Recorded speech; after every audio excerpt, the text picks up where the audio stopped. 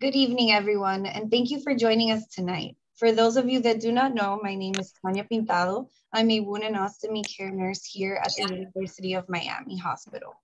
It is my pleasure to be your host for tonight's English support group, and I am truly excited about today's topic.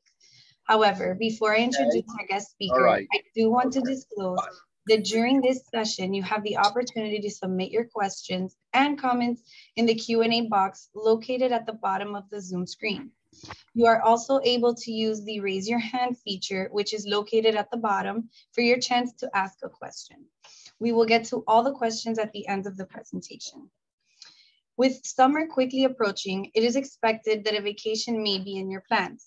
It's natural to feel apprehensive about traveling, especially for the first time after your operation. Having an ostomy should not stop anyone from living their life and traveling the world. With that being said, allow me to introduce our speaker for tonight. Maria Jose is a motivational speaker. Through storytelling, she has been able to connect and create an impact with people from all walks of life. She has taken her journey to help educate, inform, inspire, and challenge society's stigma. Currently, Maria Jose continues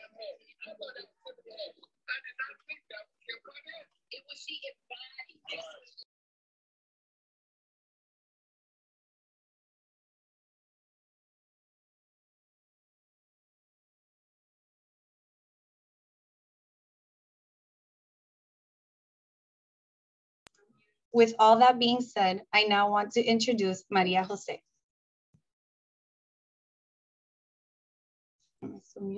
Thank you so much. I think our audio muted for a little bit there. I think so too, just for a little bit.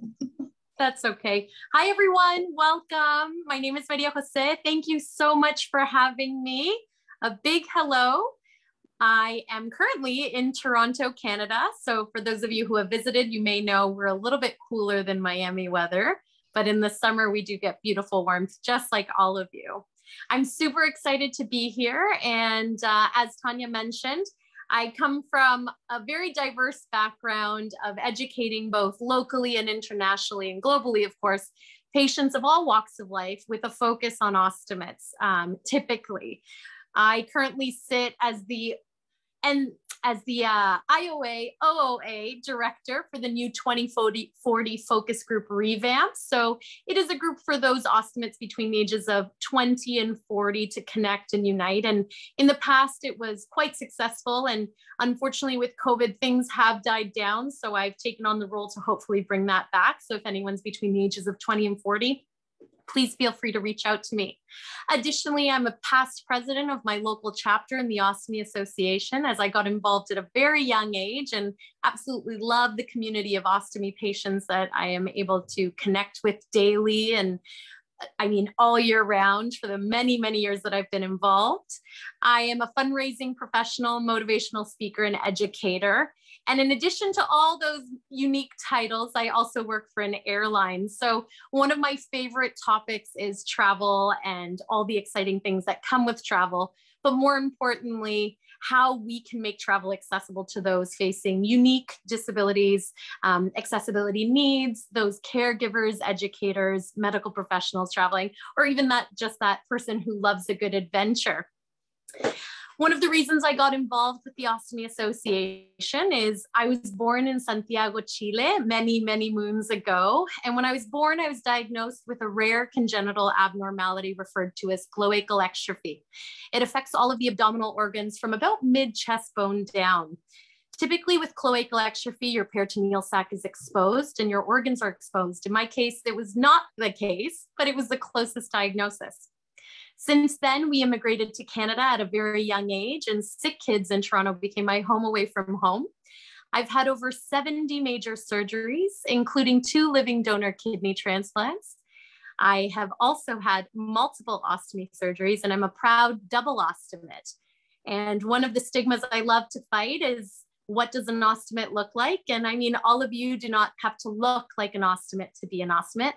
The reason we have this amazing life-saving surgery is exactly for that. It's to save our life and give us the opportunity to hopefully go on that next adventure down the street, sleep over at a friend's house, take a train ride across the country, hop on the next flight to New York City and then Paris, or hop on a boat. So really, it's given us that ability to live, and travel is one of my passions. So here I am presenting. I encourage you all to send me questions, post them if you're not comfortable sharing verbally, or just raise your hand, press that little button, and I'd be happy to speak to it. So for travel, having an ostomy or having special needs of any type, your travel adventure should come with a few key features, especially during a pandemic. We are living one of the toughest times globally. So one of the key things is to respect the guidelines in your country, where you're going, or what transportation requires. So your first step to travel, the first thing on that list should be to contact your medical team and let them know you are going on an adventure. If it is your first adventure post-operatively, I encourage you to take that leap of faith and jump in the car and drive to a friend's house and try having a sleepover. And if it is your 50th adventure and you've traveled around the world as an ostomate or with any other special needs, these tips will hopefully help you. So you're going to speak to your medical professional and request from them, a list of your medications that you are currently taking, both prescription and non-prescription.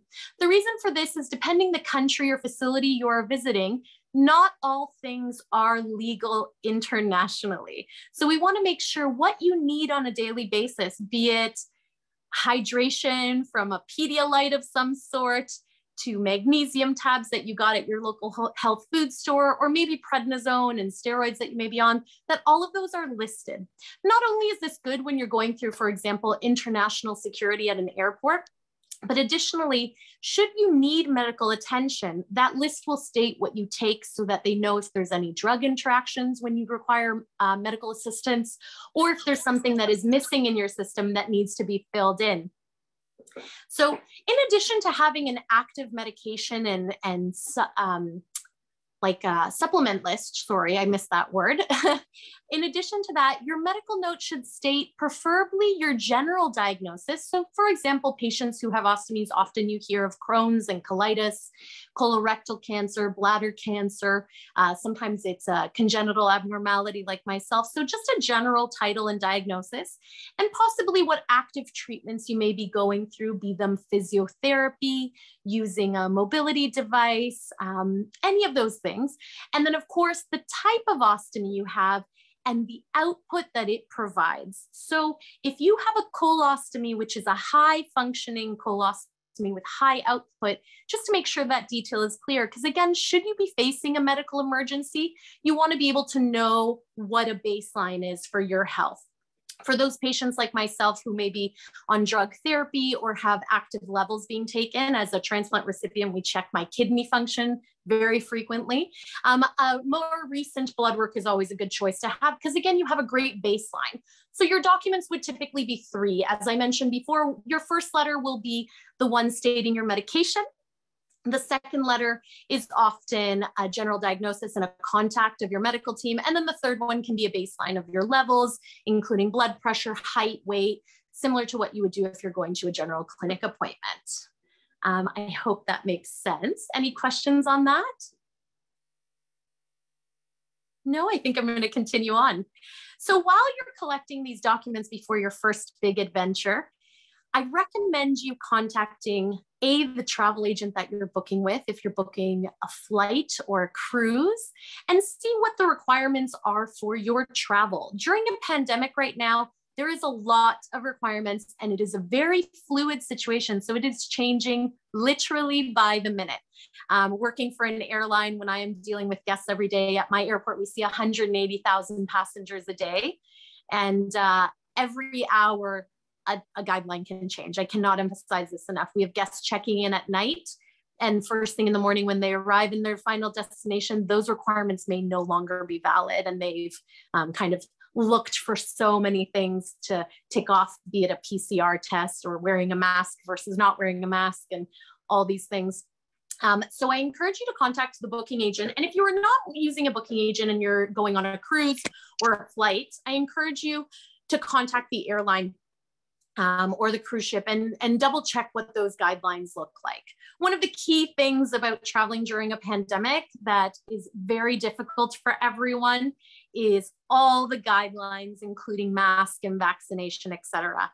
One of the things I do want to share with you is please do not take it personally. It is a lot and it is very tiring, but it is not maliciously intended to ruin your trip. It is there for everyone's safety. And collectively as a planet, we are still healing. So those guidelines are going to change, and they aren't there to inflict disruption on your trip. If anything, it is there to ensure that your safety and the safety of those around you come first.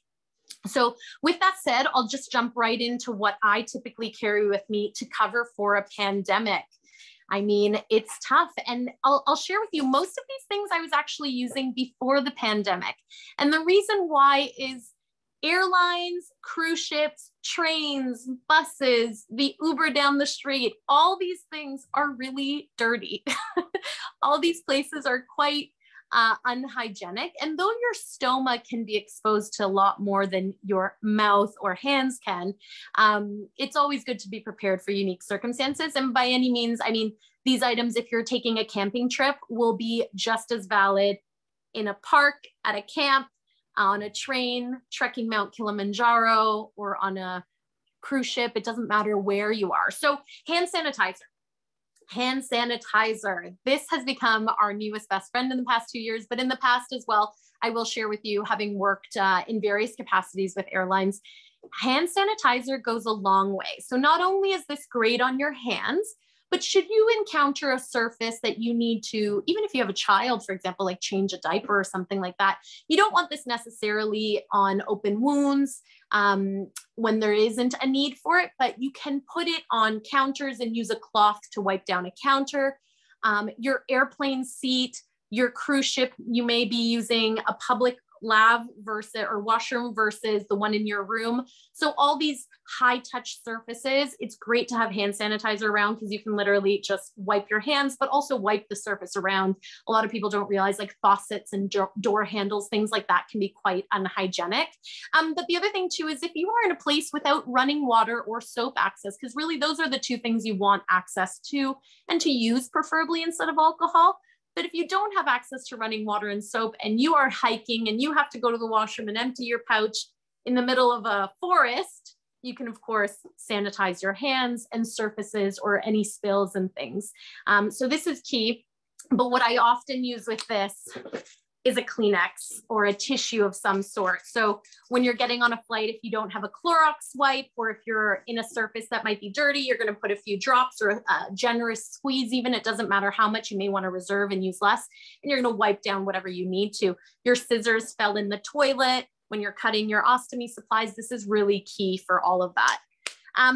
With that said, another great alternative, of course, to hand sanitizer is a Clorox wipe or a disinfectant wipe. I do want to make it very clear that these wipes are not intended for skin. They are for surfaces and urgent care needs. So of course, again, if you are in a situation where you had an ostomy leak, be it urinary, digestive, or otherwise, and you need to wipe down your clothing or something like that, these are phenomenal. And don't worry about the exposure to your hands or to your leg or something like that for a short period of time until you can access running water or shower, things like that. But these are amazing. I cannot tell you how dirty airplanes are in the sense of they are cleaned, very cleaned by an amazing crew after every single flight. But there are hundreds of thousands of people that go into aircrafts and go into public washrooms and things like that. So having one of these is really great. And again, be you an ostomate or have a child with you that requires a sterile station, you can wipe down, like we often use accessibility washrooms with those like fold over tables. And you may want to wipe it down if you're doing a change, and you can then put your scissors and put your medical supplies down on a counter that is a little bit more sterile. Additionally, if you are dealing, a lot of people have ports or PICC lines, and they are traveling with IV fluids or sometimes nutrition and hydration. You do want a very sterile surface to be able to do your dressing changes and such. These wipes come in super handy for all of that. I keep them in my car. I have them when I travel. They're my go-to. They come in different sizes. It doesn't need to be Clorox based. As long as it's a disinfecting option, you should be safe. But just again, be mindful that this is not for the skin unless you're in an urgent care situation. Kind of going back, I jumped one key step. Going back, before you travel anywhere, if you are traveling internationally, there are so many restrictions internationally, both COVID and non-COVID related. So around medication, as I mentioned before, the reason I'm bringing this up is for every single country, there is a website link on your government website that you can register, be it as an American abroad, a Canadian abroad, a Chilean abroad, etc. And you can share where you are traveling to and how long. And the reason why this is so key for your travel, I cannot emphasize this enough, is not only during COVID, but with natural disasters, flight interruption, or your own medical care needs, the government will be aware of your whereabouts. So often when you hear there was a tsunami in whichever country and X amount of Americans or X amount of Canadians were in this country, this is known for two major reasons. One, because they have a passport, of course, and when you travel, you register the moment you swipe your passport through. But second is a lot of these travelers have registered as their nationality abroad.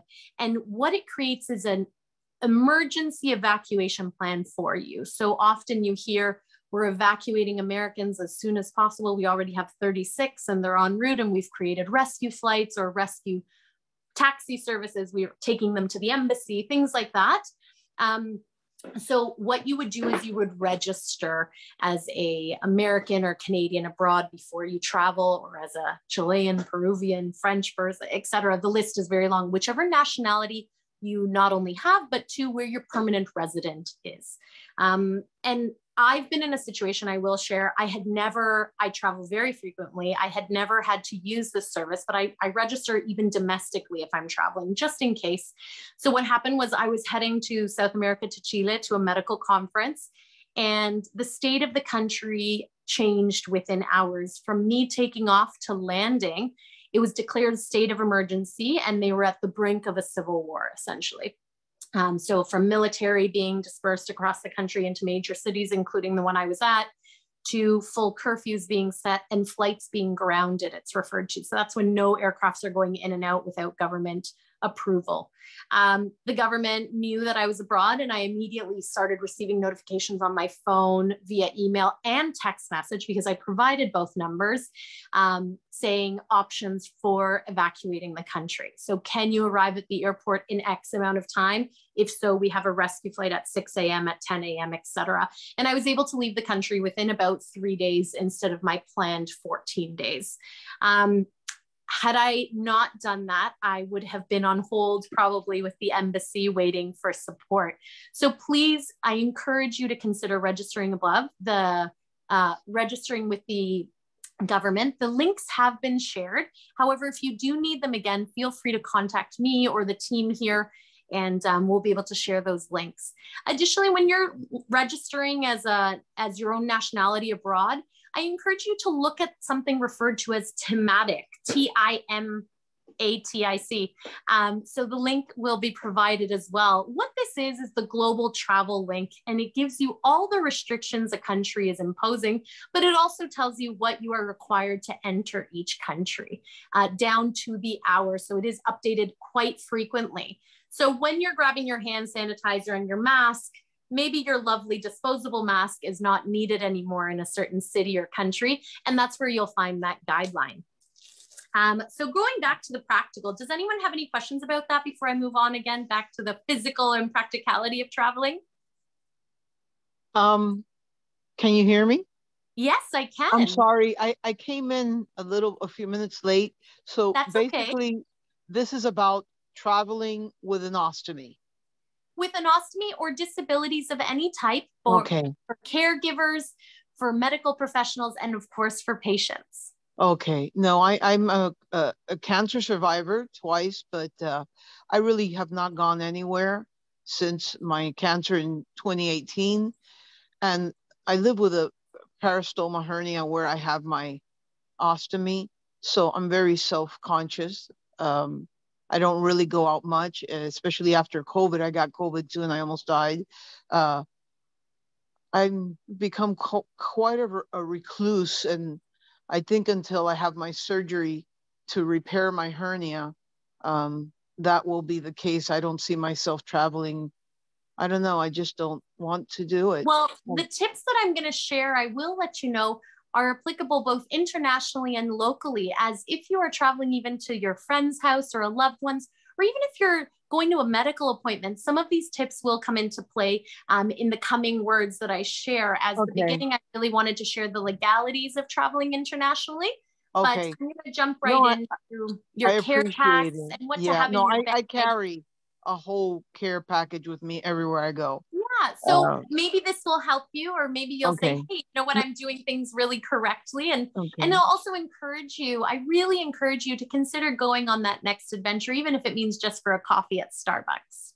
Oh, you're right. You're right. Day at a time, though. Exactly. But thank you. I appreciate these meetings so much. I just want you to know that. You're very nice. Oh my gosh. The team is so thrilled to have all of you. And listen, they're here for your well-being and to hopefully stand by you as you continue to thrive as an ostomate. Okay, I'm sorry to interrupt. You can continue. No, not to worry. I think we have a few other questions, so you're not alone. Don't worry. So you do. Natalie has her hand up. Can you repeat the spelling of that site to go on for global travel like you had mentioned? Yeah, it's referred to as thematic, but if you click the link at the bottom of your page, I believe it should be listed. If you actually, you can copy the whole thing, as I've provided a list of quite a few websites. With the thematic is a very international travel specific. So you would put your destination, it asks your nationality, if you have a PR card or not to the country you're going to, visa requirements, all of that. So really, it will determine your specific needs. So I just want to share one key thing with this. When you are traveling, sometimes you hear, well, my friend didn't have to do that. We all hear that, I think. I went on a cruise and she didn't need a visa to go to Bora Bora. It depends each case. So I would be very mindful of the documents you are traveling with. So your passport, your nationality, your place of residence is very different than what your nationality can be, right? All those things can affect your requirements for a country. And the other thing too is where you have traveled previously or where you are going to travel after that first stop. On cruises, for example, you often don't require visas because it's called a port of entry. So you're just going to the port of entry and you're not allowed to venture more than that 12-hour time. However, say there was God forbid, a storm, and they said, you know what, we're going to be docked at this port for more than 48 hours, you're technically not allowed off that ship after that point. So if you wanted to be off that ship and you're visiting, we'll use Bora Bora again as an example, you may require a specific visa or entry. You may also even just need certain vaccinations. So for example, some countries right now with COVID, which is a great example, do not require COVID vaccine versus other countries not only require it, but do not allow you to even board the flight before arriving. So it's all relevant. Some of them have malaria restrictions, right? You need a malaria shot. So think of COVID similar to all of that, but also when you travel, I would not just consider the perfect circumstances, I would consider everything that comes along with that, including your health. What if you get the flu and have to stay an extra day somewhere? It's not that you were breaching a country's law. It was that you got sick and you kind of need an extra day to recover without medical care, like you're just at home, but maybe your visa didn't allow you that extra day. So just double check, okay? There's another question, I believe. Lenora? Yeah, I want to know, I mean, before I had my ostomy, I used to love roller coasters and water rides. What would you suggest now that I have it? I have not been away since like for 2 years. Well, I'm kind of scared to do water rides or roller coasters. Roller coasters. So we were going to go over some accessories towards the end that may benefit you for both any type of water activity or roller coaster. But we'll cover that towards the end to give us more time, because there's a lot of different accessories that I have here for traveling. Okay, thank you. Of course. Not a problem. Yeah, I was going to say, I think, you know, with any restriction, be it climbing a mountain, being exposed to high heat or extreme cold weather, going swimming or going dancing or whichever you're choosing to do. I would also connect with your medical team, because really they're going to know the state of your health above and beyond anything else. So even if you're physically quite capable, if you suffer of dehydration, maybe laying in the sun in Mexico 12 hours at a time is going to be a little bit more restricted, in the sense of don't forget to drink lots of water, wear your sunscreen, things like that. So always connect with your medical team. But there are amazing accessories. And like Tanya said, we're going to get right into those. Were there any other questions around documentation? No? I think we're good. Okay, I'm going to continue on. So here comes the fun part, guys. One of my favorite things about traveling are all the accessories that people purchase for traveling, your restrictions. So how many times have we said, is this liquid allowed? Can my duty-free go through customs? Am I allowed scissors on this train ride for 6 or 8 hours? What am I allowed? What is actually useful for my adventure? So what am I going to use that I know that I will find use out of it, but two, that it won't be creating unnecessary waste, I think, in the sense of I brought all these extra gadgets and things and I didn't use any of them, so I threw them out because they got squished in my bag or whatever. So for starters, I often say less is more. Pack your necessities, not your dreams. But if it is your first trip post-operatively, I also encourage you to pack things that make you comfortable. And if that means that high-waisted underwear, as well as maybe different size pajamas because of your swelling or something like that, do whatever is comfortable for you. But when it comes to everyday accessories, I'm going to show you some key things. They go hand in hand with all types of travel, from bus to car to boat to going for a walk or even just going to work.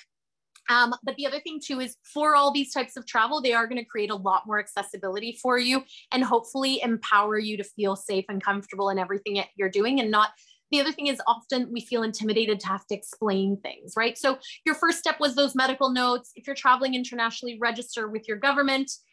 And then with COVID, I encourage 2 key things: a mask, a disposable mask. Specifically, the reason for this is, if you are in a very congested environment, at a concert, on a plane, in a cruise ship, boarding area, you may just want to throw this out if it gets too sweaty or if you get it dirty, things like that. So you don't have to worry about, oh my gosh, I have to go wash my reusable mask. I can just throw this out. So take a few disposable masks with you. The other thing that's great too is often people double up. So my go-to is wearing an organic mask because my skin is sensitive, but not everyone has to. So my mask is double lined. There is a space for a filter. And then I put this over on a flight, because when I'm getting off that aircraft, I want to dispose of whatever was the external exposure, which is this disposable mask. And then I have a fresh mask, still functional, and it hasn't been soiled by external things. So if someone sneezed near me, that's preferably on the outside of my mask, not on the inside. Right in, I mentioned earlier some hand sanitizer, which we talked about. It's multi-purpose, some Clorox wipes or disinfectant wipes if you are opposed to Clorox. Tissue goes very far. I mean, we all sneeze, we all have to wipe our face and our mouth, etc. But this can double as ostomy wiping. It can help with wound and ostomy care. If you have a leak and don't have a flange nearby, you can pack these in and they'll create a bit of a barrier until you're able to seek medical attention or find your medical supplies in a handy spot. Let's talk about scissors. Scissors are a huge restriction. So as per travel on aircrafts, as well as certain cruises and trains actually now, especially with higher and higher risk around violence and crime, restrictions on what you can carry that are considered dangerous goods being aerosol cans, flammables, sharps, and weapons. In the past, even toenail clippers were restricted.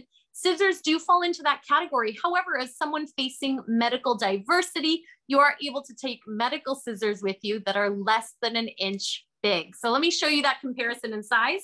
This is my usual ostomy travel scissor. Sorry, it's got some stickiness from the supplies on there. So you can see it's literally the size of my tip of my finger. I would say it's less than half an inch, to be honest, but we'll go with an inch just for your own gauging.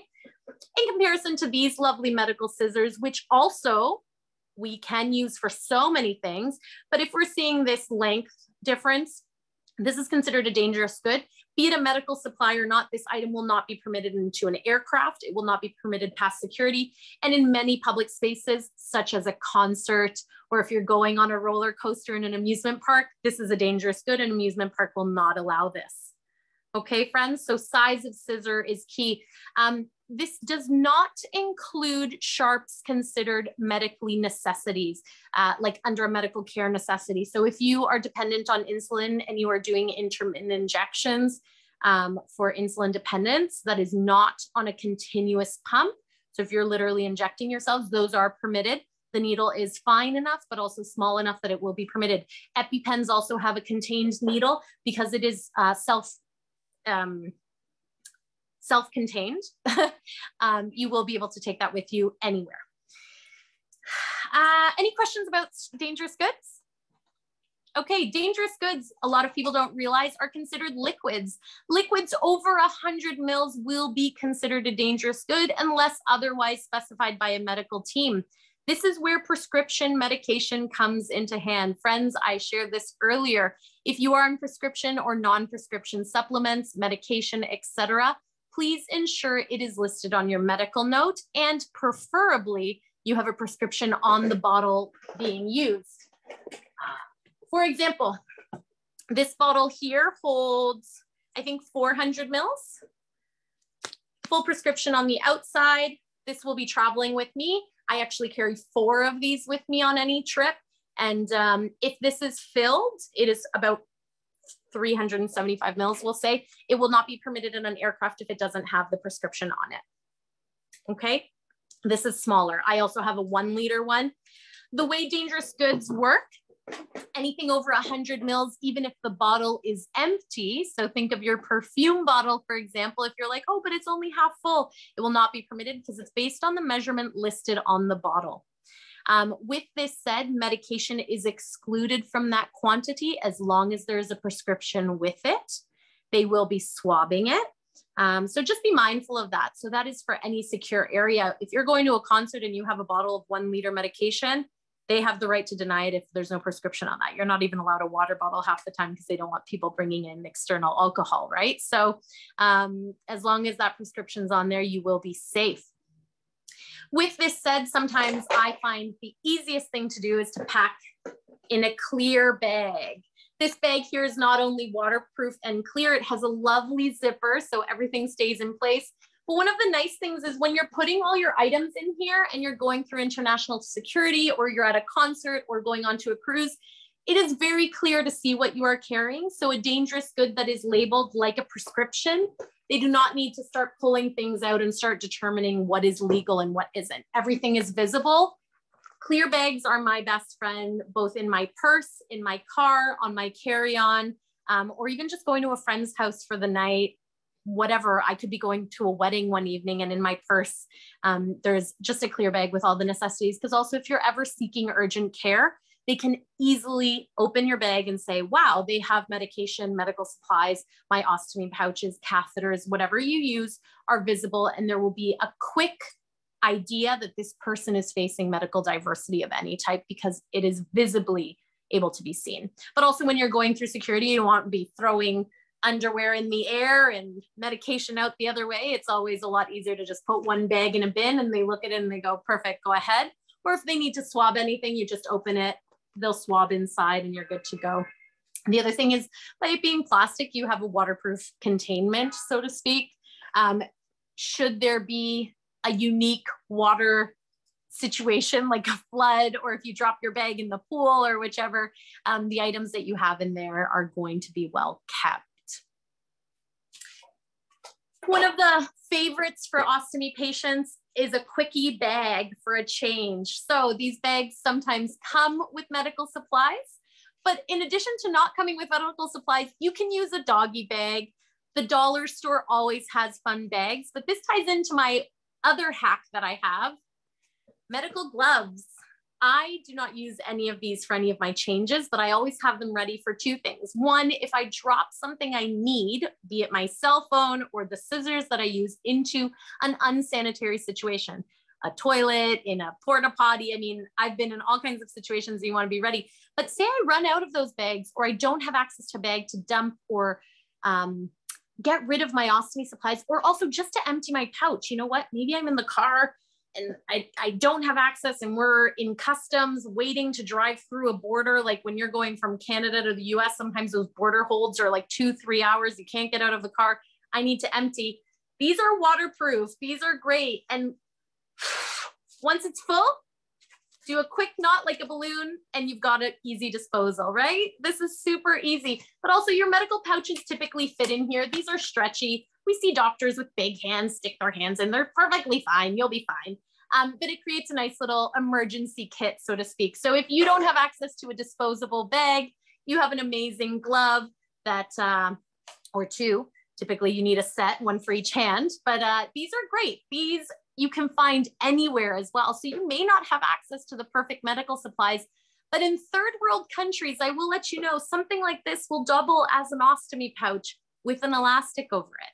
We're very fortunate to live in a first world country where we have not only great medical supplies, but quite a plethora of a huge variety of them, from low profile to convexity to pouch, drainable, non-cleared, nude.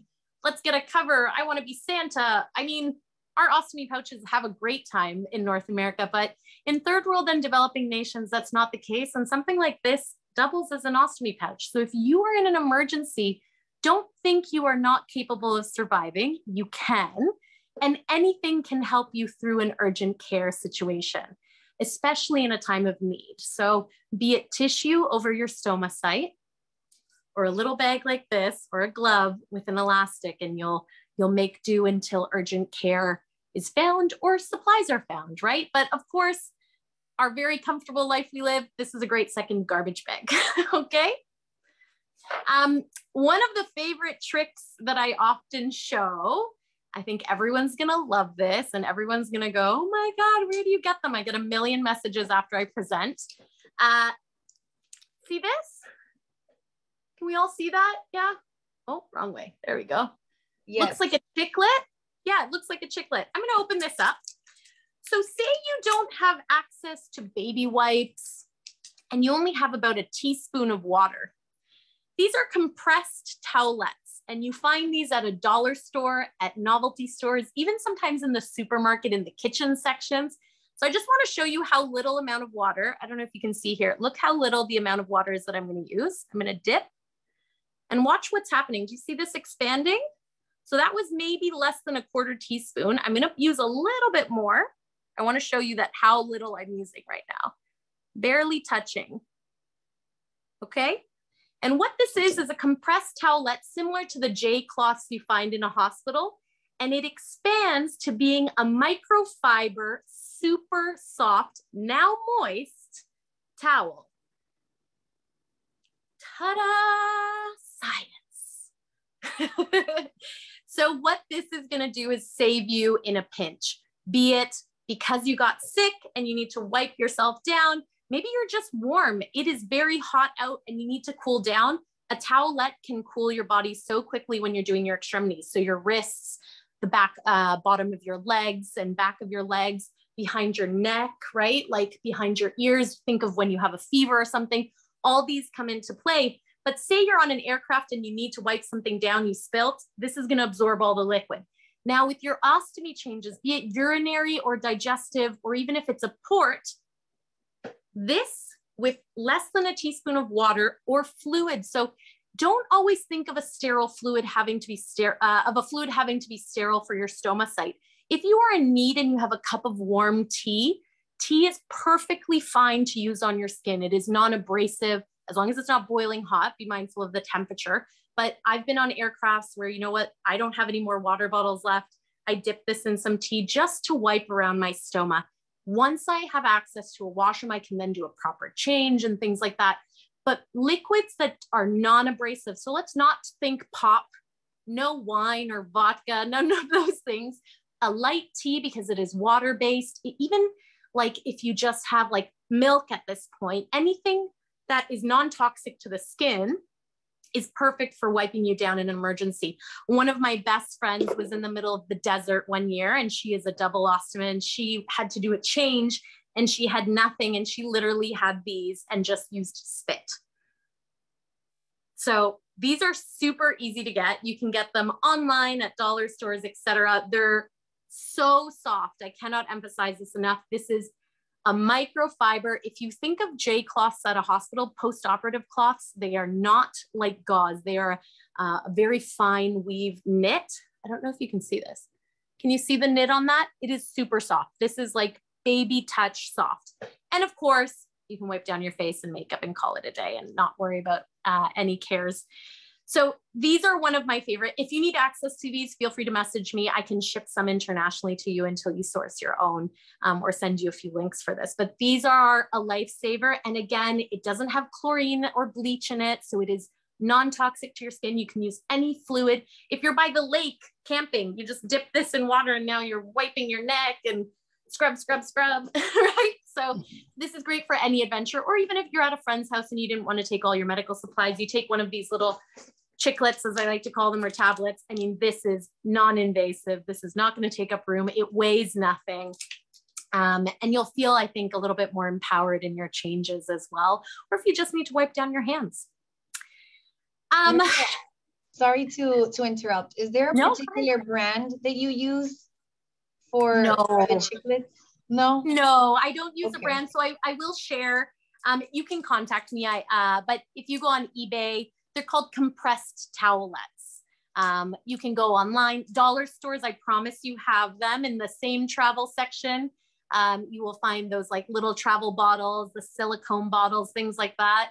You will see these. If you don't, and either way, if you want to message me, feel free to message me. I will share, I am a fan of just ordering from Asia Pacific. So I visit some of the Asian markets online and I just order them in bulk. They come, I can't emphasize this enough. I'm not exaggerating on this price, probably about 30 of them for less than $1. Yeah, and I mean, like these, I find them in places all the time and I'm like, oh my God, why is there one like in my kitchen drawer? Like they're just everywhere. They're very easy to use. And I mean, I think a lot of these tips that I'm sharing as an ostomate are going to go really far, but I think they're just life hacks. Like these are things that as caregivers, as medical professionals, as patients, your everyday life, I mean, whatever you are doing, you may just need to wipe your hands down with a towelette. This is where this comes into play. Yeah, I can share some links, but it's super easy to find on Amazon or on eBay or whatever, Facebook Marketplace, whatever you want to use. I'm sure you will find them, but feel free to message me. I think there's a question. Oh, wait, you're on mute. 1 second. We can't hear you.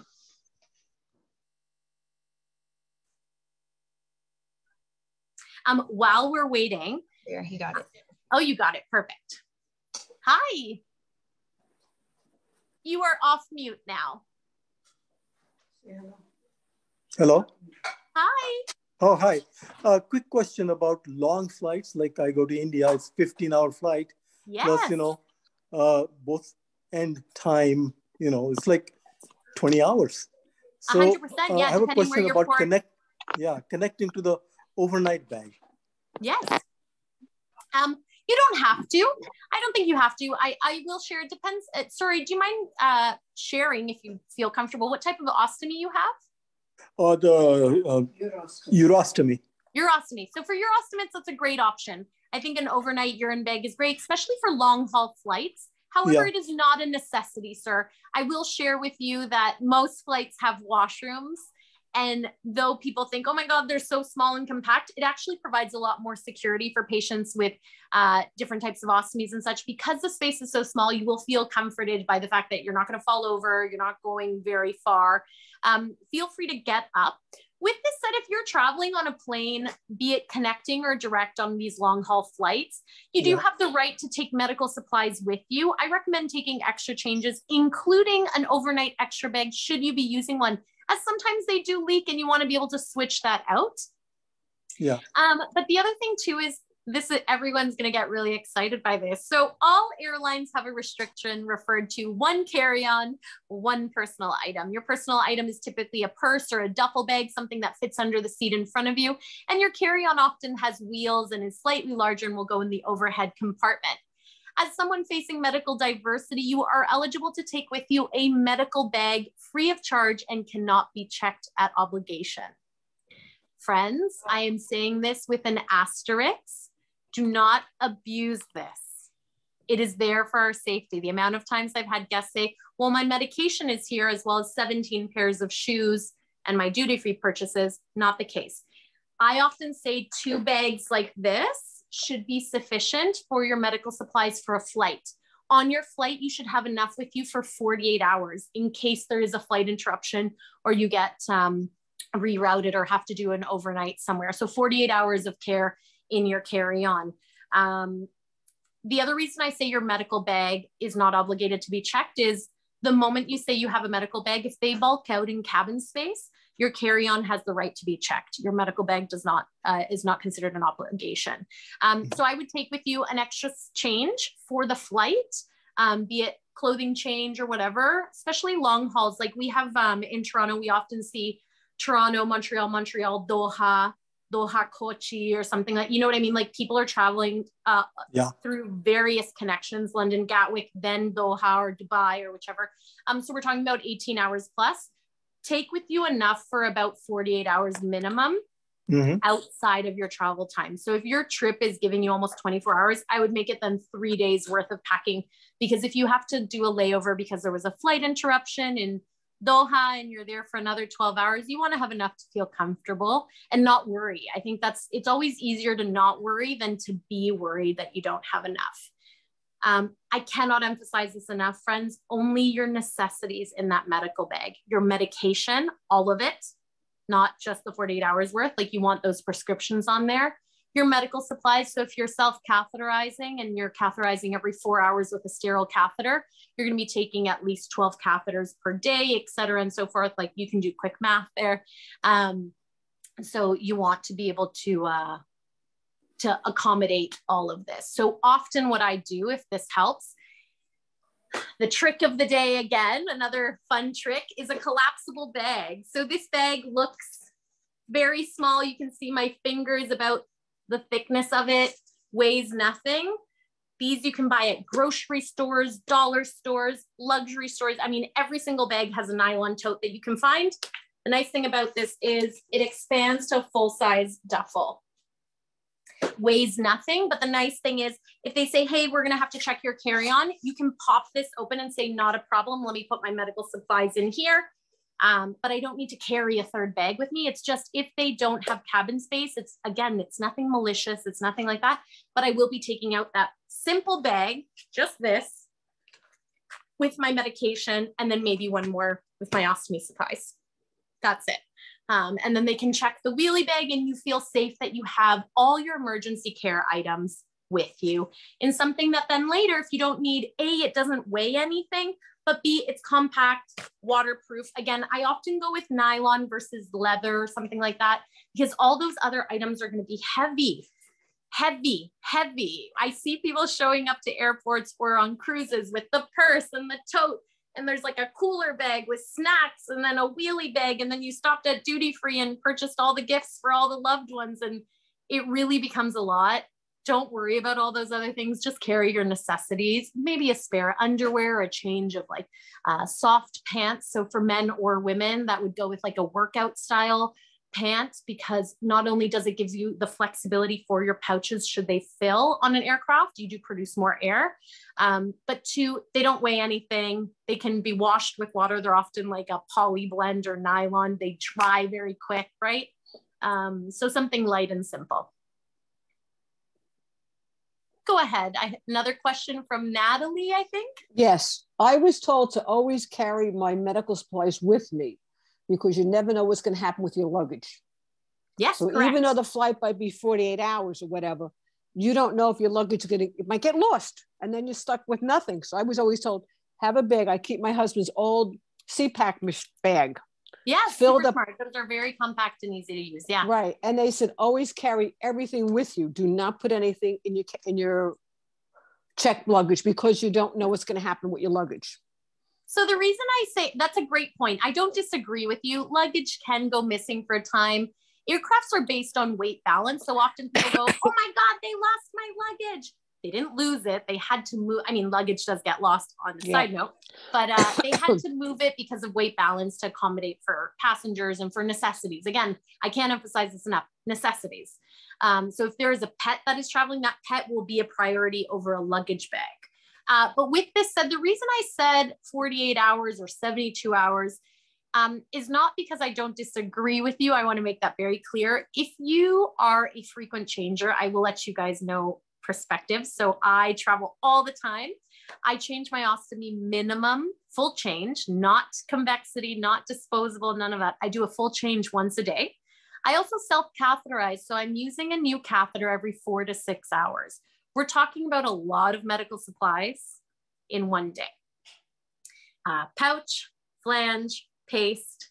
If I choose a barrier, I often don't travel with any of those things, but that's a personal choice. Again, I'm not deterring you from using that. I then have 6 to 8 catheters per day. And should I be overnighting, I often have an overnight urine bag. So we're talking about really a mass amount of product for 1 week.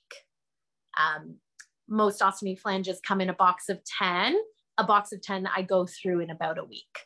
So I'd be carrying, if I'm going away sometimes for a month, right? If I'm going to Europe and traveling to multiple places, or I'm going back home to visit family, we're looking at 3 weeks. I'm taking upwards of 60 medical flange sets, so pouch and bag. For each set, I'm looking at some paste. So 1 tube of paste for maybe 5 to 10. So that's 3 to 4 tubes of paste. I then have catheters for every 4 to 6 hours. So we're looking at about 8 in a day or 10 in a day. If I drop one, or sometimes they're dirty, whatever, you know what I mean? Overnight bag, I take an extra one in case one leaks. So in a week, there'd be 7, but I take an 8th one. So we're talking about a lot for someone like me.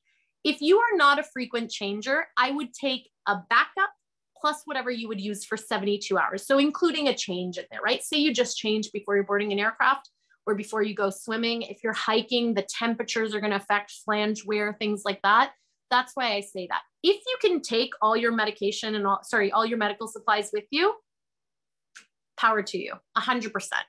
But if you're like me, I only pack for about 4 days worth in my carry-on, because otherwise it becomes unmanageable and unnecessary.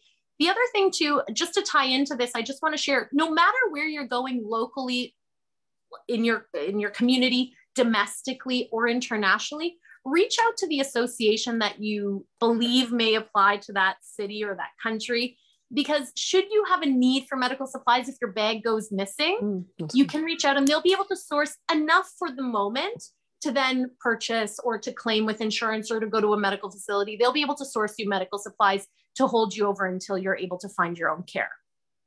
Okay, my other question, am I still on? My other question is, I'm going on a trip that we're going to Alaska. But first we're going, finally. Nice. It's 3 years it's been canceled, once because I had the surgery. And you didn't invite us. We're all like. Well, anyway, the question I have is, we're going to be 7 days in Denali. So they said I have to pack that plus a different suitcase. So I'm going to assume that they're not going to lose my stuff for the ship. So I should just take what I need for like plus 1 or 2 extra days. Don't pack for the whole 17 days to schlep to Denali. I wouldn't say that. No, I would pack for what your care is plus 72 or 48 hours. So if you're someone who changes every 2 days and you're going for 17 days, you're going to lead at least 8, 7, right? Right. 8 to 16, 9 items would be 18, right? So you'd need 9 changes. We'll just round up just in case. I would pack 10 just in case, right? Like you need that buffer. The other thing too is, let's not forget, like any other time, no matter if your situation is comfortable or not, your flange or your catheters or your dressings may not last as long or may last longer. So if you're swimming, you maybe are going to change more frequently, or if you're also in a climate that will change the use of that product. So for example, we have ostomates globally that trek Mount Kilimanjaro. When you're in -45 outdoors in a tent changing, it is a very different climate than in a washroom or on an airplane or in your home. So the way the product will mold to your skin, the way it will adhere, the way it will actually be able to be used will be different, right? So if you're on a cruise, you actually have access to all first world things. You typically have running water and such, but maybe you're walking around a bit more than usual, especially with the pandemic. A lot of us have been home more, right? So maybe you're doing a little bit more sightseeing, you're getting up every day, going to a dinner or a gala or like different festivities. They say, hey, look at these beautiful glaciers. It's -10 out, right? You need to take into account that. So I would pack, if you're not an everyday changer, not for 17 changes, I would pack for what you would change in that time plus 1 or 2. Because like I said, the first 5 days are going to be separate, and then we go to the ship. So if I'm doing 5 days, I'll take enough for like 4 changes plus an extra. Right, exactly. And then and the other stuff can be on the ship because they shouldn't lose it. Correct. But if they do, you should still have a buffer. So those, you're taking 6 instead of your 5, I would take 7. You know what I mean? Like, just I got you. For the uncontrollable, because it happens even at home. I mean, I know sometimes I'm changing to get ready for work and I'm like, oh, I need to change now instead of tonight. It was unexpected. It wasn't anything I did differently. I didn't eat differently or whichever, but I may need the extra change. So yeah, I wouldn't, this is why I say less is more. So if you're someone who uses sprays and liquids and barriers of different types, I mean, in general, I think for your skin, less is more, and your wound care nurse or your medical team will speak to that specifically for your care. But if you're able to simplify things, I think for your mental well-being, it helps a lot, but also for traveling, it of course simplifies, like anything. With this said, I will tell you, depending the mood I'm in, I overpack. A lot of people ask about that too, versus underpack. That is a personal choice, but in regards to your medical supplies, what I will say is take your full amount of medication with you. Do not check any medication. 0. Don't check any medication. I always take extra because you don't know if you're going to drop it in the toilet or drop it down the sink. So I take my full bottles. I'm a transplant recipient. I take steroids. I take antibiotics. I take all kinds of things, anti-rejection meds, etc. I don't dose out my medication because I keep it in that bottle as it came. This is my full dose for a month. I don't care if it's a month or a week. I often get the newest order. Like I order a refill and tell them, oh, I'm going on a trip, and they'll give me a fresh bottle of which, unless it's 2 days later, of course, but a fresh bottle of my prednisone or whichever, all the medication I'm on, because then it's also dosed out. Should there be a medical emergency, it's all listed. Prescription, my prescribing doctor is on there, the pharmacy contact is right, like everything is covered. You should not be checking any medication. Do not check your meds. Thank you. I want to talk about one quick thing, kind of going back to planes and trains, I would say, more so than cruises. Anywhere you're going to be sitting a long period of time, we often pull out some of these lovely masks for us lazy people on a flight. And these beautiful inflatable pillows or microfiber pillows. They go around our neck and we feel super comfortable in them. Guys, these are disgusting. They're so dirty all the time. So if you buy the inflatable one, this is your best option. The microfiber ones are beautiful. The ones with like jelly, filling, silicone, they feel like you're on a cloud. But the first thing we see guests do is go, "Oop, I dropped it." Airports are disgusting. "Oh, I tied it around my purse." Do you know where your purse went? On the floor. It went on a bus. It went on a counter at a restaurant. It went here, it went there, it went everywhere. It went on very dirty surfaces. And now you're putting that beautiful neck pillow, which is so soft and has a floral print or Hawaiian palm trees on it, all over your face and neck. And during a pandemic, we're talking about a high exposure to germs, guys, let alone without the pandemic. So if you have a comfort requirement and you want a neck pillow, get an inflatable one. This is like a plastic, soft plastic on the outside. Wipe it down with a cloth if you think you've dropped it in the washroom. I see it minimum 10 times a day. People are dropping things everywhere in front of, 10 times a day, 10 times an hour. But it will also double as a comfort seat. That's why I say the inflatable. So for people who have hernias or who are a special colorectal post-operative and you're sitting for a long time. Additionally, who are we kidding? Truck drivers, they are sitting for long hauls. You often end up with all kinds of wounds, open sores, things like that from sitting. Your tailbone really takes an impact. This will double similar to the donut that you see at the hospital or a comfort pillow. But it works for so many other things. In an emergency, if you're in water, it's a flotation device. It is everything you can imagine and more. Highly, highly recommended. Inflatable, collapsible, something that can be washed, wiped down. These take less than 10 seconds to inflate. Like I could probably do it on video right now. And I have zero strength when it comes to breathing. So those are really great. But then the other thing with your eye mask here, if you do have one of these, you dropped your regular mask on the ground. It's now dirty, throw it out. This can double as a mask until you have access to one. Okay, friends? Does anyone have any questions? I'm totally open to questions about all these fun things. You may want to know where I'm getting some items. In that case, I'm not sponsored by anyone, so I don't want to like say like this is the brand, because I think everyone's personal choice is the best bet. Like you may have a favorite Kleenex or a favorite hand sanitizer. I think that's very personal. Some people use organic or not. For anything that is regarding sanitary and being sterile, always look for that alcohol content, as it will make sure things are disinfected. Keep hydrated. Please keep hydrated. Extreme temperatures and altitude changes and pressure changes on the ocean, in an aircraft, on a train, etc. Your hydration is a really big thing. Please be mindful of that, because the day you get sick, it may not be food poisoning. It may be dehydration and you just don't know it. Some quick hacks for hydration. If you don't have access to like a Pedialyte or a Gatorade, if you're in the middle of the desert or whatever, if you're camping with friends, some salt water and orange juice is perfect. Just a little bit of salt in your water and some orange juice, start building up those electrolytes real quick. Don't overdo it. Be mindful. Always ask your medical team before you go on a trip for any of these hacks, because they may not be applicable to you. So I am not a doctor, nor am I your caregiver. So I want to make sure you are seeking the right resources for your health. Yeah, I mean, there's all kinds of tips and tricks, and I can go on in detail. Bring your questions forward, as I like catering them a little bit more to my audience.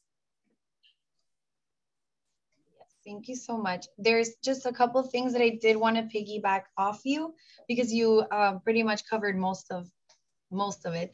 But I did want to mention that maybe a few weeks before you go on your trip, chances are it'll probably be your first trip, one that you haven't gone on in a while. Try to make a checklist of everything that you use when you change your appliance. There's times that maybe you're a procrastinator like me, and you just start to pack everything the day before. And there is times where you forget to pack certain things that are very crucial, like you mentioned, the paste, or even an Ekin ring, or even sufficient amount of supplies. So just do a quick little checklist. So that way, the day of travel or the day before travel, you make sure that you have everything covered.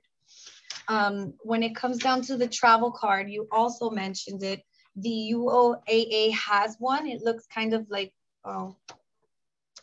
it looks kind of like this. These cards are good before your vacation, because if you're ever, you kind of get priority to use the restroom. So I don't know if you've ever been in the lines of the cruise ships to use the restroom. They get very long, even in the airport. At least with this medical necessity paper, you will be able to kind of skip the line because of the medical necessity that you do have. I want to speak to that very quickly. Yes. It is valid in airports, as you mentioned, and cruise ships. However, outside of the Americas, it is currently not being validated. So just be mindful of that if you're going to Europe or Asia Pacific right now. There is an international one with the International Ostomy Association. I can post that link. I believe it's not the IOA, it'll come to me, but the International Ostomy Association has one that comes in various languages that you can print off, works just the same. The only thing is for these cards, they're an association card. So it's not that they're not valid, it's just they're not obligated to follow outside of the US or outside of Canada, etc. But with the airline, 100%, you are also eligible to pre-boarding and any accessible washrooms. Yes, thank you for clarifying that. Another tip that I was actually taught by another ostomate was if you are going camping, for example, like you had mentioned, which was a great example, something that you can do just to ensure that at least you do have paper towels that are somewhat clean, you can put them in a Ziploc bag. And at least that way you have moist paper towels wherever you go. And it's kind of a comforting thing to know that you won't have to scavenge for water or anything clean in that sense. So if you did have to change your ostomy appliance, keeping it in a Ziploc bag with moist paper towel is a great option as well. I did want to mention a stoma dome to protect the stoma, because airports, train stations, any station really of transportation does generally have a lot of people, and at least the stoma dome can protect the stoma when you're in a very congested area. So it is a good option to have for more of a protection to the stoma. So I actually do have an example. These things are great. They attach to your appliance. Let me see. Yeah, they attach to your appliance with Velcro in the back. So with a Velcro strap, you're able to place it on top of the ostomy bag, right where your stoma would be, and then you would place the stoma dome. The stoma dome is reusable. So this isn't what you would throw away. What you would just essentially throw away is the pouch with the Velcro strap, because it does come with an extra amount of the Velcro straps.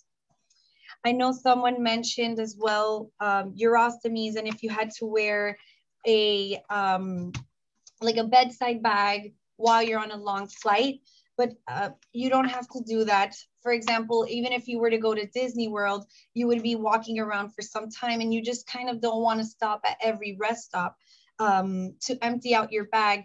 There is something called a barred leg bag. Yes, these are a great tool. Not many people know about it. They're much smaller. It's much smaller than the bedside bag that what you're probably used to. But this, you just strap it onto your thigh or to your calf, anywhere below the stoma. And it is like an extra reservoir to hold your urine. And that way you can just, you know, be a little more confident that you don't have to stop at every single restroom to empty out your pouch. You also don't want to change your eating or drinking habits before you go on vacation. You just don't want to mess with the routine that you have when it comes down to that. That will have a negative effect. So if you've been drinking a certain amount of water, if you've been on a certain diet, continue that. You don't want to make any drastic changes before your vacation. I know that you had mentioned about the scissors, which I didn't know with airlines that you were able to take scissors so long they're less than an inch long.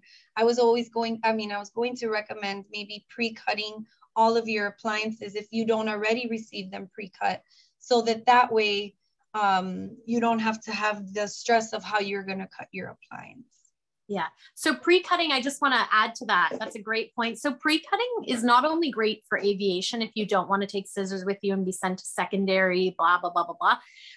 But if you're in a tight pinch, you don't want to necessarily have to be fumbling around and worrying. So a lot of patients I see, and as a traveler as well, I often pre-cut most of my carry-on items or my urgent care items when I'm going to work and things like that. So then I literally, I have to change. I think there's like maybe not, etc. Let me just change this very quickly and not worry about these extra accessories. And this is kind of what I was mentioning before, that less is more. So of course, if you can avoid taking scissors, avoid them. Phenomenal. A great point. But if you are choosing to take scissors, just be mindful of that. And that's anywhere. I didn't want to just say airlines, but amusement parks have restrictions on firearms and dangerous goods. You're not going to be going in there with a knife either. So just be mindful of that. I just wanted to speak to the stoma guard very quickly, specifically if you're going through a scanner, be it at a concert venue or at an airport. So a lot of people fear that TSA pat down, the dreaded pat down, and then there's something referred to as secondary. So stoma caps can send the alarms off, and that is okay. Don't worry, if alarms go off, you have the right to say, hi, I'm an ostomate.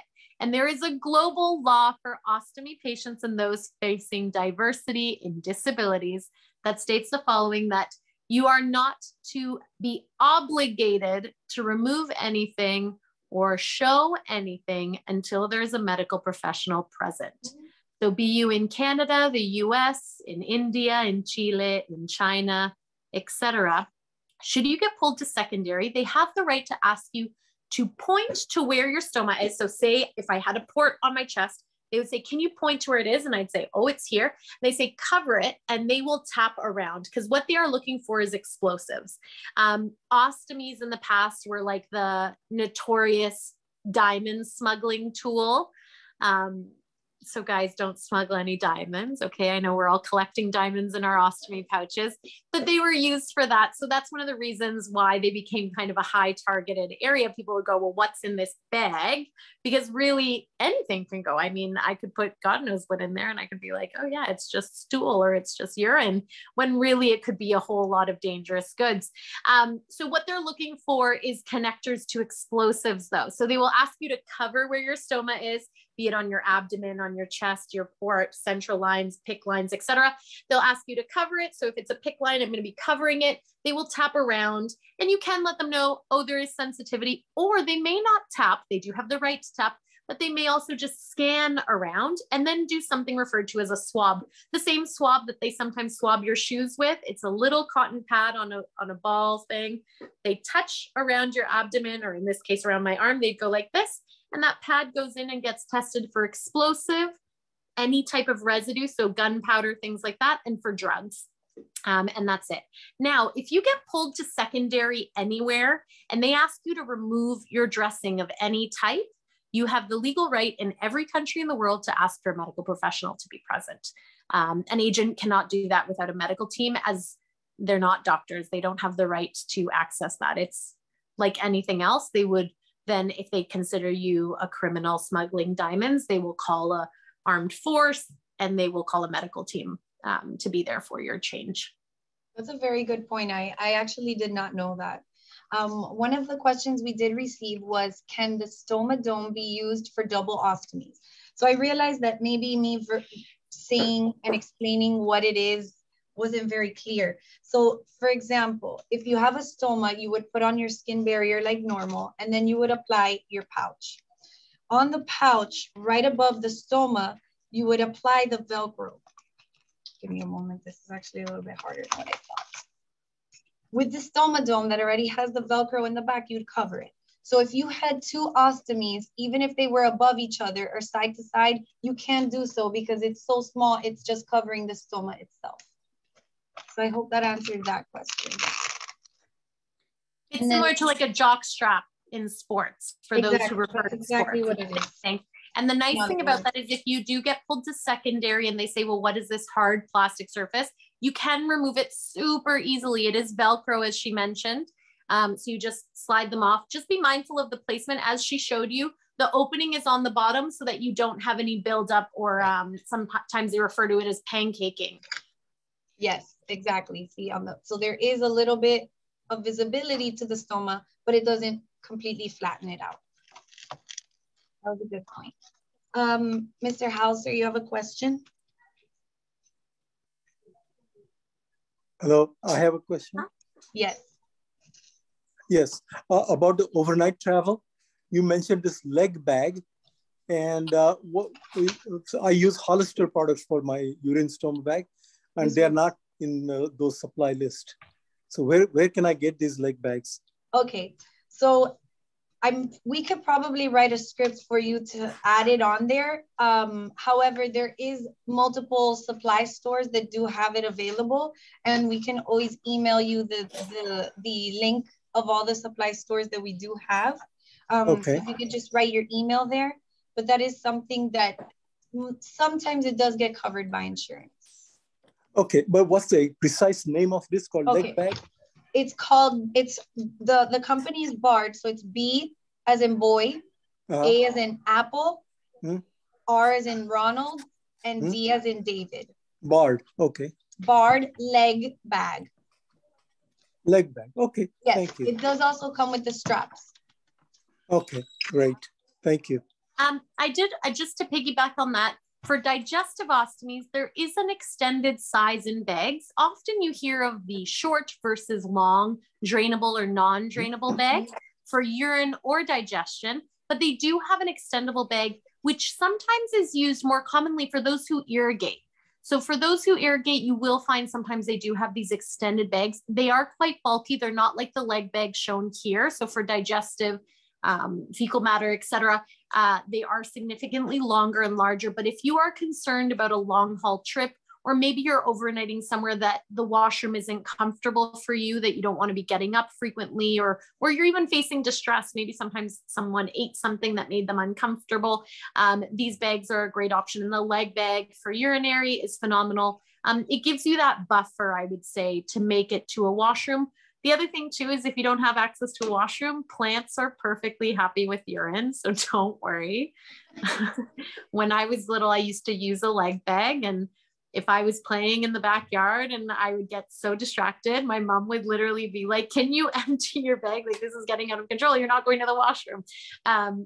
Not to say it's the most hygienic, but if you're in a desert or by the beach and you're an hour from the nearest washroom, you can dig a little hole and empty your urine bag and you'll be perfectly fine. All right. And then the last thing that I want to mention that I have become extremely fond of, I do want to mention that this particular accessory is only for people that have fecal diversions, but more specifically a colostomy. If you are already on a closed-ended pouch, there is something called a Colo Magic liner, and I'm pretty obsessed with these. They look, what they are little liners that go inside of the closed-ended pouch, and you'll kind of turtleneck it out before you secure the bag to the flange. And what this does is it allows you to dispose of the stool without having to dispose of the bag. And the reason that this is a good option is because if you are out, for example, on an airplane, and you may have forgot to, like you had mentioned, pack some extra bags, or if you're at a restaurant and you just want to throw away the stool inside, but keep the pouch to not waste so much supplies while you are on vacation, this is what they look like. So the stool will fill inside, you'll remove the bag and take it out from the closed-ended pouch. These are flushable bags. So essentially the bag is collecting all the stool and you have a clean appliance once you throw this away. These are very cost effective, these liners. I believe that for a pack of 50, it's about $22. I could be a little bit wrong, but these are such a great accessory to have, considering that they are flushable and biodegradable. So very quickly, you'll get the liner. You'll stick it inside of the closed-ended pouch. And then you want to open the liner, which there, like so. You're going to close the liner and then you'll clip it onto your flange. So it keeps things a little more clean and you're not running through a bunch of bags while you're on vacation, like so. So I've become extremely fond of these ever since I heard of them. They're also really easy to replace should you ever run out.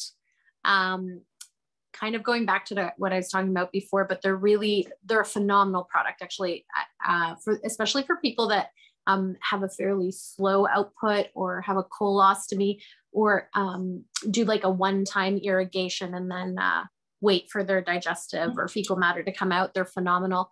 But if you don't have access to them, the biodegradable pet bags, yeah, they're phenomenal because they're biodegradable. A lot of places you go to though will have a lot of restrictions on what is required of garbage, access, etc. In the women's washroom, your go-to is going to be the hygienic bin is probably your best bet if someone has like restrictions like no plastic, no fecal matter, Certain countries do have quite strict guidelines around that. But other countries also actually have ostomy washrooms. So for all patients with ostomies, especially in Asia Pacific, Southeast Asia, you're going to be seeing more and more as times change. This become part of the norm where accessibility is no longer just mobility, but you're going to be seeing a lot of ostomy accessible washrooms. Wow, that's wonderful. I know that we actually do have a couple of accessible, ostomy accessible bathrooms. So the mirror will sit a little bit lower. There is kind of like a table for you to be able to place all of your supplies. So that is a nice feature that now we're starting to see it more and more.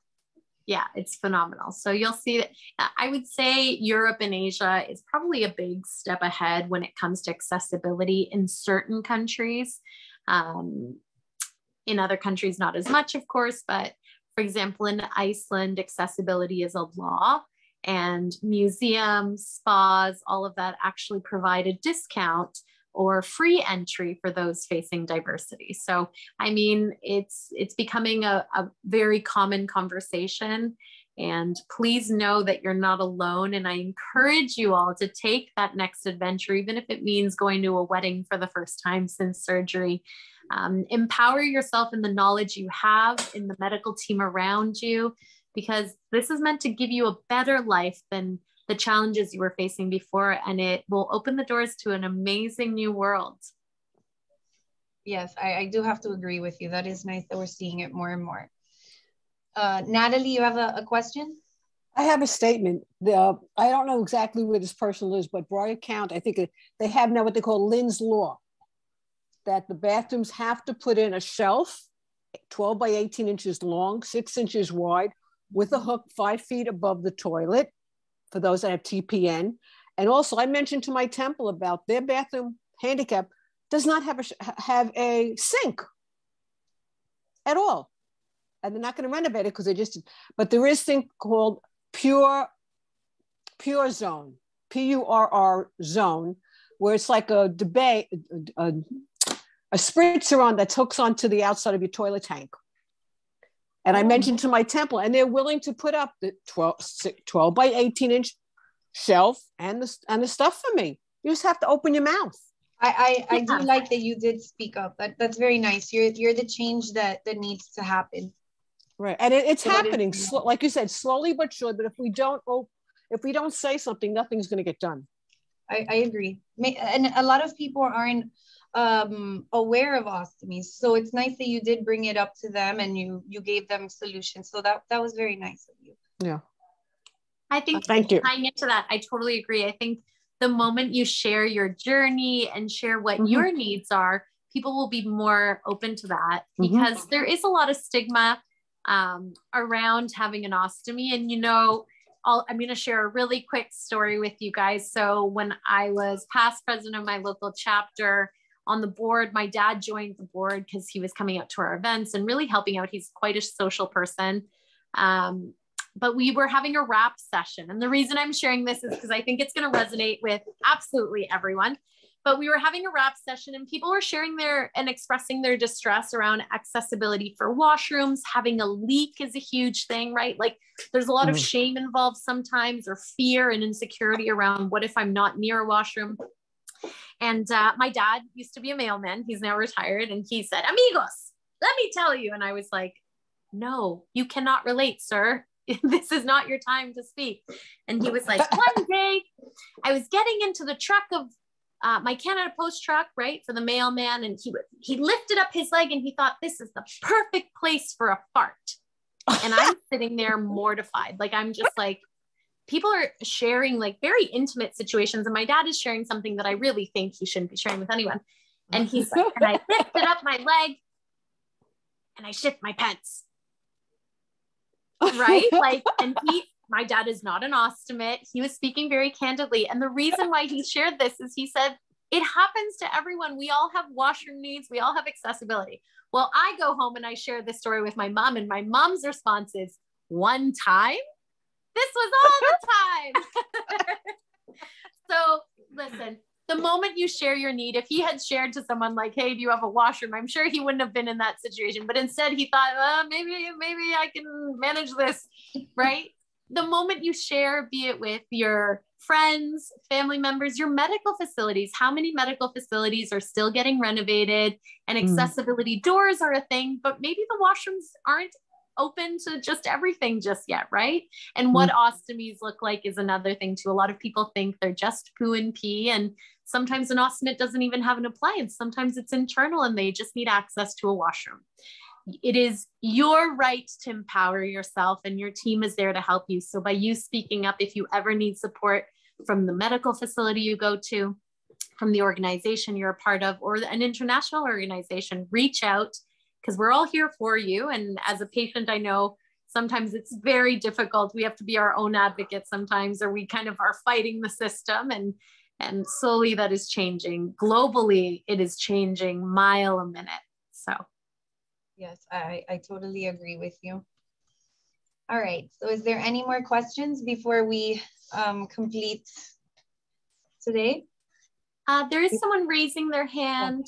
I'm sorry, physically. I was muted. I wanted to, I wanted to share something that I use, the bags to dispose when you're changing your bag. And I found this on Amazon and it is amazing. I can see, let's see, can you see that? Yes, boss, both. Okay, it comes 90 bags and they're 9x15. You can take out as many as you need when you travel, and you cannot smell anything. Oh, good. Nothing. You close that baby up and nobody knows that there was a bag change, nothing. They're amazing. So I just wanted to share that with everyone. And I do buy these on Amazon. But you mentioned Can you hold them up again? Oh, of course. I don't know, can you see that okay? I think it says boss, B-O-S, yes, boss? B-O-S, that's what it says. They're amazing. I mean, they last a long time because the appliance that I use does not bring a bag to dispose of your bag with. And I didn't want to just throw that in a whatever, because those bags, who is it that, Hollister is the one I think that always brings a separate bags, but I can't use Hollister. It doesn't work for me. But anyway, just so you know, this is amazing. And I get it through Amazon. I'm sure you could get it somewhere else, but I love Amazon. But anyway, the other question was, you were going to recommend something to cover the ostomy so it doesn't get, like when I shower and I hate how it gets all wet, drives me crazy. Is there something that's user-friendly? I mean, I've tried so many things that I could cover it with so it doesn't always get so soaked. And I'm always terrified that it's going to peel off. And I'm sorry, I know there are people who shower without their bags, but I cannot do it. Can't do it. I just can't. I just wondered. Do you have something to show? I can speak to a few things, but I'd be happy if you have something. Okay, I just have one thing, but I don't know. I wouldn't really recommend it to be on a daily use, just because I don't know how sensitive your skin is either. This would be more like if you wanted to go into a pool, or okay. I think Lenora had mentioned a water ride, you know, that it's kind of on a situation type of basis. It's called a shear seal. So it's, I don't think my camera's that great, but it's kind of like a transparent dressing that goes all along the edges of the skin barrier, and it is completely waterproof. You can barely even tell that it's there. But if you do have sensitive skin, if you are somebody that does react to the transparent dressing, sometimes it can cause blisters if your skin's very sensitive, but this is a great waterproof type of tool for the skin barrier itself. There's also another brand called Ativa, which also has a clear transparent dressing that goes on it. And this one will go less on your skin.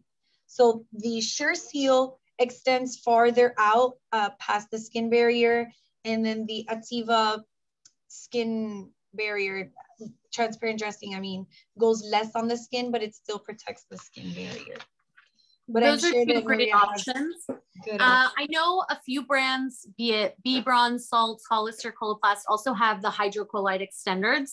The thing with hydrocolloid is it will expand with moisture, not necessarily a bad thing, as it does still create a barrier, but it is hydrocolloid, so it kind of grows with the moisture of your skin or moisture that it's exposed to. The other thing is 3M has a tape similar to IV 3000. What you often see on central lines or PICC lines, or even your IV. It's that clear, stretchy tape that when you pull parallel to your skin, it creates zero friction against your skin and is very easy to put on and off. Some people do a full barrier around your ostomy.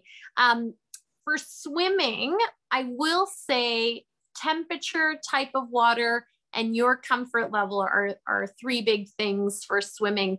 If you are in salt water, it may react differently with your products than if you are in chlorine or lake water.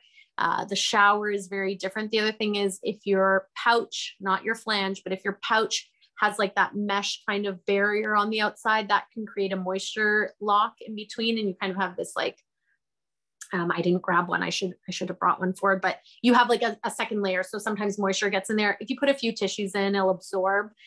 You should be comfortable showering. I know it can be uncomfortable because it's a bit moist or damp they get. I take really long showers, and I know that if I do come out and it's really wet and I don't want to change, I use a face cloth between the pouch and the flange to absorb any moisture that will accumulate underneath, because the outside will actually dry quite quickly, one, and two, my clothing sometimes even absorbs it. So a face cloth, you can fold it in half and put it one part on the inside, one part on the out.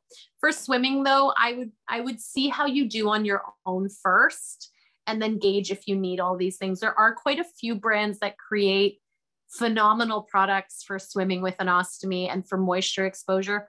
But often, I cannot emphasize this enough, less is more. So I've seen these rubber, they look like girdles almost. They're like a rubber tube that you suction the air out and it's covering your abdomen. Yeah. Two key things with that. Water is not toxic to you unless you do have, some people do have like a H2O, whatever allergy. I mean, it's very different, but the water isn't going to harm your stoma. Your stoma is not a completely sterile environment anyways. There is stool involved. So if you are in a lake, don't worry if water gets in your pouch or something like that, and you're like, oh my God, I'm going to get an infection. You should be fine. Unless you have open wounds, that's where I'd be more conscious. But there are a lot of brands. I'm not going to name them all because really, I would say literally every single brand has some sort of tape. Flange extender, cover. I mean, there's so many things you can use. So many products. What you may find really comforting for swimming is something that holds you in place, especially if you're like me, who's like, I'm going to jump off this cliff into the lake. I belly flopped and that's the worst thing you could do. Be careful with your health, of course. But if you're more comfortable with, for men, often they say, oh, swimming shorts can be too low. Get a higher rise one, or you can even, for women, I find you can share this hack with your men if there is, I mean, there's lots of men that have ostomies, but there's these like tubular bralettes that young women get that are just a microfiber. They can create it. It looks like an extension onto your underwear or to your swimwear. Maternity extenders, they're literally a piece of fabric. Don't worry if it says maternity on it. That's a perfect barrier as well for moisture within reason. So you're still submersing yourself in water. All these other barriers, they keep you dry, but if you're producing sweat, you're actually going to build a sweat layer anyway. So it's not 100% effective. Your most effective option, be it for shower, submersing yourself, will be tape. Tape with a bag or tape on its own, but your skin is going to take quite a hit with that. So just be mindful of that. But yeah, like a Tegaderm, some people use Mefix, some people use 3M, IV 3000, like all these things are really fine. Just be mindful of your skin. Your skin integrity is a really big thing when you have an ostomy, especially if you're a new ostomate. Your skin will not be used to that type of friction and exposure to like different adhesive products. So I hope that helps. I definitely agree. So this is just an example of what the barrier extenders look like for those of you that may not have it, like what Maria had mentioned. So these just go around the skin barrier, 50% on the skin, 50% on the barrier. Stephanie Vasquez had mentioned getting saran wrap, press and seal with high tape. So this is an example of what high tape is. It is a zinc oxide based type of tape. And then we have blue silicone tape. It's silicone, so it doesn't irritate the skin when it is time to come off. And I also added on the chat a cover shower guard for the ostomy. You can get it on Amazon if that is something that you are interested. But just like how Maria Jose mentioned, less is more. The other thing, I just want to speak to the guard that you showed, the extenders. I don't know which one you had there, the Hollister, Convatec, Vibron. I think those are Vibron. Oh, Adapt. Perfect. So the Adapt ones, Vibron, they're hydrocolloids. So like these also serve double uses. I cannot emphasize this enough. A blogger today was actually sharing their experience with them, and they're amazing on blisters on your feet. So talk about a travel hack. If you cut your finger, a lot of them have aloe in them, so you can get them with or without aloe in case you have an allergy or something like that. But a lot of them are latex free, which is amazing for those who can develop allergies due to exposure or already have pre-existing ones. But they double as so many things. So if you have an open wound, you can put this over a site and will actually create a very clean barrier without compromising the integrity of that wound until you're able to seek medical care. So that's why they're great on blisters, because they're absorbing that moisture over a blister without ruining the skin. I know on social media recently, it's really popular for acne and things like that. I wouldn't recommend that, as I would seek a dermatologist for those things. But if you're in a pinch and you're walking in Portugal in flip-flops and you have a blister where your flip-flop is, I mean, one of those works wonders. But the other thing too is where your stoma sits, you can actually get quite a bit of irritation on your skin based on where your pant line is, if it's cutting through, if it's not, if you're wearing a belt, etc. And these things create phenomenal barriers on your skin to protect the integrity of your skin outside of just the stoma site or even your flange. So if your stoma is closer to your hip or a bend point, so like a waistline or a crease in your abdomen, you can actually put those there and then you'll have less irritation, similar to how some people experience chafing under their arms or in your thighs. So these are great little hacks. Or some people actually with the dome, sometimes you do get a pressure point with the dome. So if you put that on your flange, you'll actually have a second barrier there to create a little bit less of a pressure point. I know nurses have even been using them over their nose with all the masking gear they've been using. So yeah, well, that's actually something that we had implemented here as well for protection. So those are very valid points. Is there any questions before we wrap up? No. All right. So before we do end this meeting, I would like to make a couple of announcements. In preparation for next month, the English support group, it will be June 7th at 6 p.m. Eastern time. So we will have Leanne Watanabe. I believe she lives in Hawaii. She's going to be a presenter speaking on swimming with an ostomy. So it's, again, perfect timing for summer. If you or anyone you know feel that you would benefit from the Spanish support group, Maria Jose will be back on May 15th at 6 p.m. to speak about traveling with an ostomy. So that's great. They're going to love that as well. I wanted to mention that the UOAA website, which is also ostomy.org, it is a great tool for anybody that does have an ostomate or even a caregiver of somebody that has an ostomate. There is an entire section on ostomies with support groups. So if you, for some reason, get stranded in another state or you feel that you would benefit from the support group in the current state that you are traveling in, you can always do so and check out their website. If you want to be reminded about these meetings, the upcoming meetings, please write your email in the chat room and we will make sure to send a reminder. You can also check our website at umiamihealth.org and click on the support group tab. All the upcoming meetings will be posted there. So I do want to thank Maria Jose for giving us these wonderful and very necessary information on how to travel with an ostomy. I know that I learned a few things with today from you, so that was great, as well as everybody else. I'm sure they did too. Thank you for having me. And if I can leave with one word, is please be proud of the journey you've been on and take that risk for the next big adventure. It will make your life so much more fulfilled, even if it means just going to a wedding for the first time, traveling to a friend's house for dinner, across the country by train, or on your next amazing cruise, and of course, on your next flight. So I encourage you to take the risk, be proud of the journey you're on, and feel empowered in the knowledge you have and the knowledge you will gain with time. I wish you all the very, very best, and I thank you for having me. Thank you. Thank you for joining us tonight. I will see you next month. Thank you. Bye, everyone. Good night. Bye.